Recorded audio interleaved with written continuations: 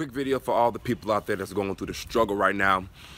Lately, I've been feeling it, right? I've been going through my own little hardship. You know, student loans been hitting me up. My car just broke down. Money's a little tight, and I have, a lot of other things that I have to take care of. And so right now, I'm feeling it, right?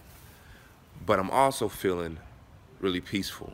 And I'm feeling really good about the future because I know for a fact, through my past experiences, that sometimes things that appear to be setbacks are really set-ups. I believe in the law of attraction. I believe in God. I believe in a higher power. And sometimes when you put those things and your desires in God's hands, you step back and you can just relax. You don't have to know how God is working. But just know that when things are shifting around in your life, it's being shifted for a reason. And it's the reason you've been praying for, but you have to have faith in that. So relax today, calm down a little bit, and know that things that you think are your setbacks right now are really your setups.